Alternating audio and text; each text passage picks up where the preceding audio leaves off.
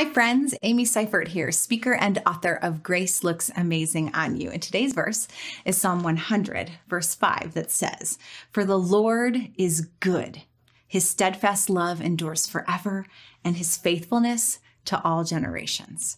This is one of the shortest Psalms, coming in with just 5 verses. But though it's small, it's mighty, and it's a call to praise a good God. So let's talk about this word good described here. The writer has something very specific in mind when he's talking about good. You can always go to the middle of a psalm and you can see what is the point right here. So if you back up in the middle in verse 3, it says, "Know that the Lord is God. It is he who made us and we are his. We are his people, the sheep of his pasture."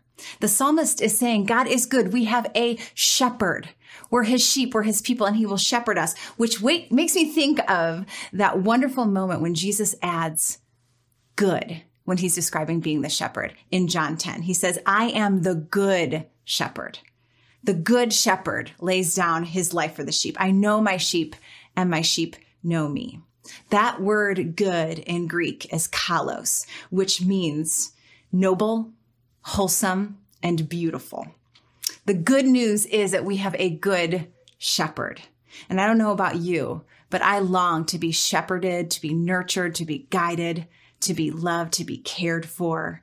And finding that in Jesus, that is cause for praise and for singing, because he is good and his love endures forever. So today, really consider and meditate and think about how God is good. How he shepherds us, he guides us, he nurtures, he protects, he laid down his life for you. Because of God's goodness, we have the goodness of God.